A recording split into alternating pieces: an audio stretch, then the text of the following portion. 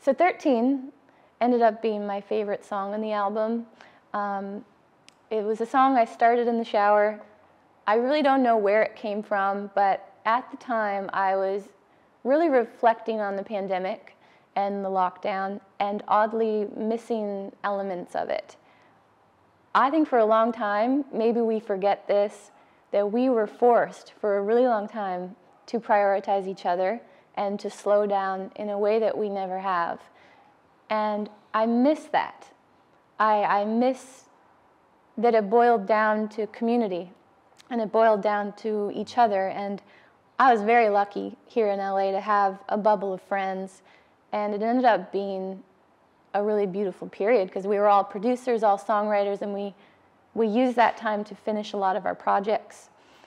And so that experience and that time reminded me of being a teenager in Whitby, Ontario.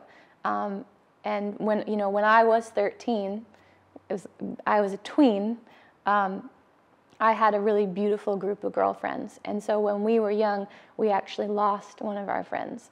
And so when I was writing this song, Kathleen Toner just came back into my brain.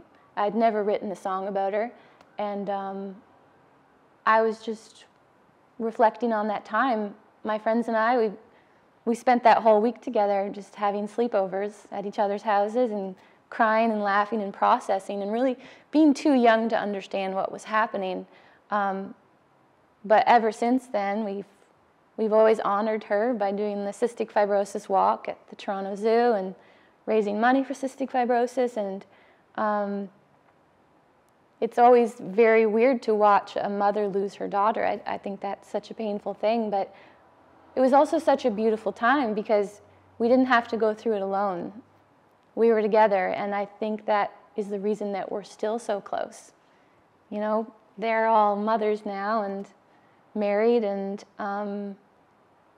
we're connected for life because of that experience. And so I think it's beautiful that I was finally able to pay tribute to her in this way.